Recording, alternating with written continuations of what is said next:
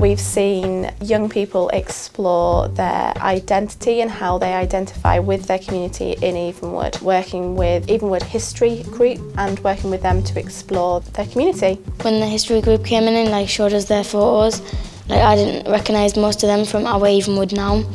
So to go find where they actually were and take the photos of it it's like a big change, and it looks really different. You understand where they came from, why they took them pictures and how they actually took them. Pinhole photography was chosen as a tool to use because it enabled us to get the young people to explore older, more traditional ways of taking photos.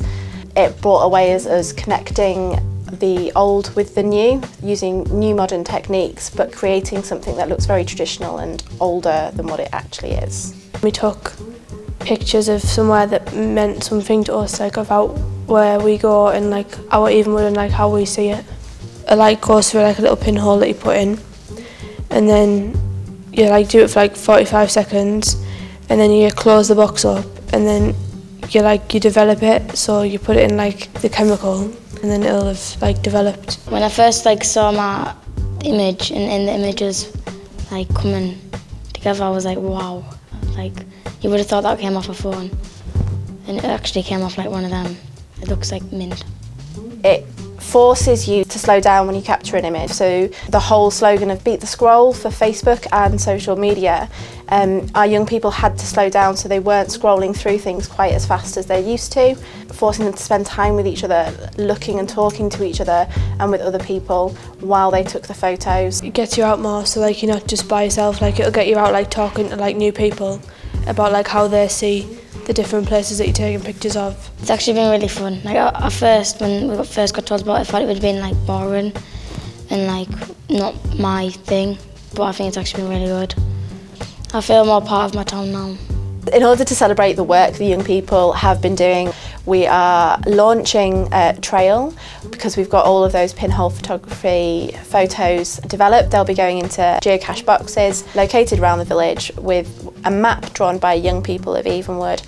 We will be asking everybody that comes along to draw, doodle, sketch onto something that they can add to our hidden treasure trail. What we have seen from those that did engage in it is that they found an interest, they were able to connect with people they thought there was no connection with, and as a result they feel a stronger connection to their community and want to get out and get involved in more activities, in more things to do with their community, and that in turn leads to reducing that isolation. It encourages them to get out of the house and after school and be more active.